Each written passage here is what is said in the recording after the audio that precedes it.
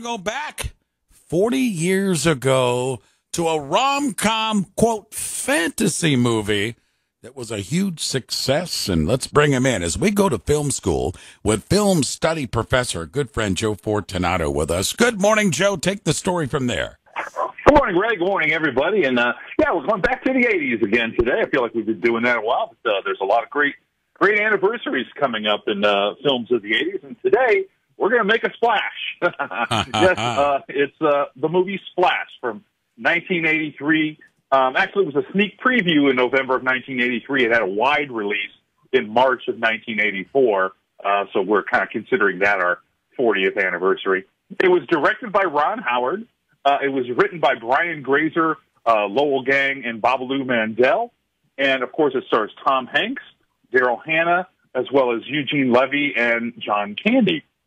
And this was when Ron Howard and Brian Grazer were really starting to, I'm going to overuse the pun again, make a splash in Hollywood with their movie company Imagine, and Ron Howard being the director and Brian Grazer being the producer.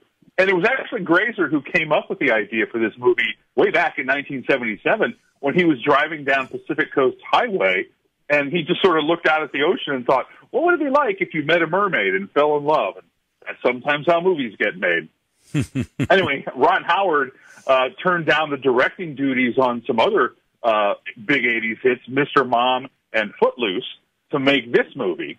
I think it worked out well for everybody, but this is also the first movie released under Disney's new Touchstone Pictures label, which was created so the studio could release a little bit more adult-oriented fare as opposed to, being labeled more of a children's movie.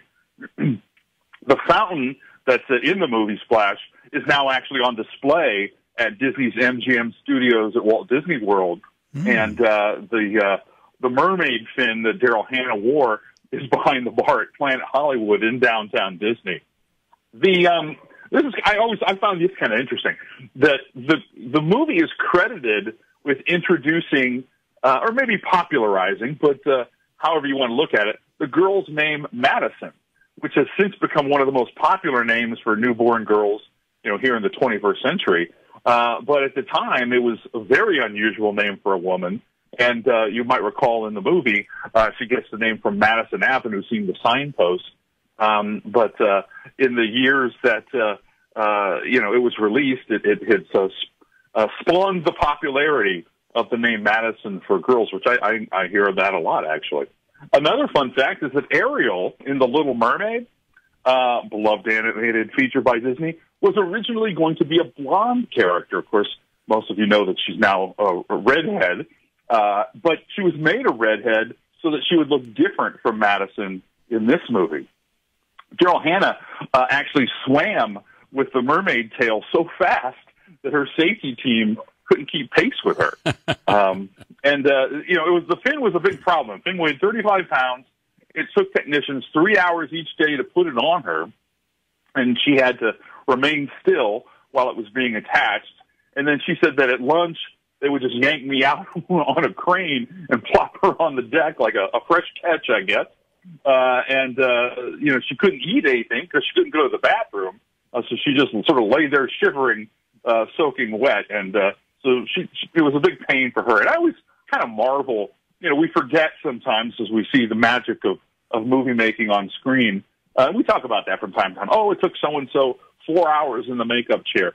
That's really hard if you think about it. Can you imagine having to spend 4 hours, 3 or 4 hours before you even really go to work? But they get compensated. So anyway, some fun stories. Joe, one thing, and I get confused with the timeline and everything, but Splash 84 with Tom Hanks, was this him coming right out of Bosom Buddies and still into the comedy roles before he jumped into serious roles? Where does this picture rank with the evolution, I should say, of Tom Hanks, the movie star? Well, this is definitely him sort of, burgeoning, I should say, as a movie star. I mean, he was certainly wasn't that he was unknown, but he wasn't the big star and the big Oscar winner yet. So it definitely was early in his career and moved the needle, as we might say. We kind of always like to talk about casting and stuff. Tom Hanks says that he was actually the 11th choice to play the main role. I think he's sort of joking, but before Tom Hanks accepted the role, it had already been turned down by the likes of Chevy Chase, Bill Murray, Dudley Moore, John Travolta, Michael Keaton, and Travolta actually passed on the advice of his agent. And there was even some other names that are almost kind of odd when you think about it. Burt Reynolds, Robin Williams. So again, we talk about this a lot, but it's kind of a who's who of who was hot at the time. Yeah. Steve Guttenberg actually auditioned for the lead role, but didn't get it. But Ron Howard did remember him and thought he was good in his audition and gave him a role in his next movie, Cocoon. So again, worked out okay for him.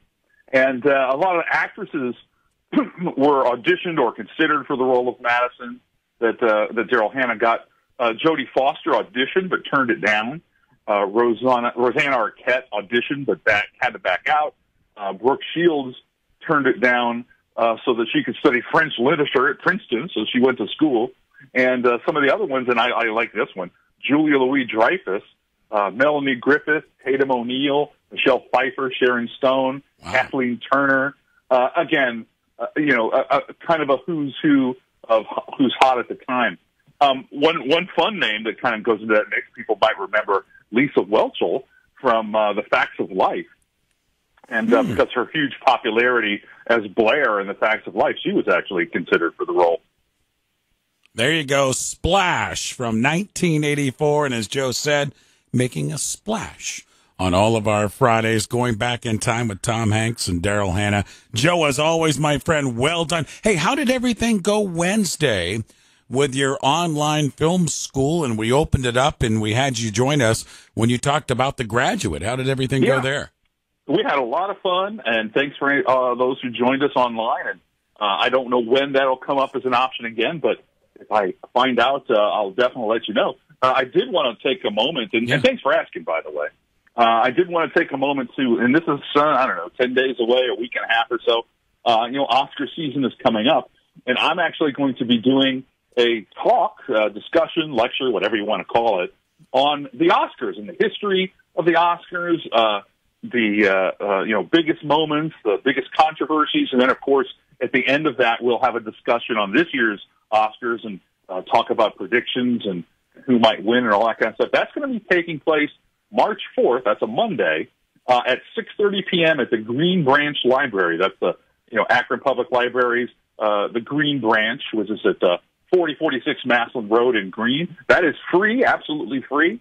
So I definitely welcome everybody to come out and join us for some a little bit of Oscar knowledge and some Oscar discussion and talk. Yeah, that is Joe's Super Bowl World Series Game 7, man. He knows his stuff for sure. We'll talk some more about that next week. Joe, as always, my friend, thanks for the time and visiting us, and we'll reconnect next Friday.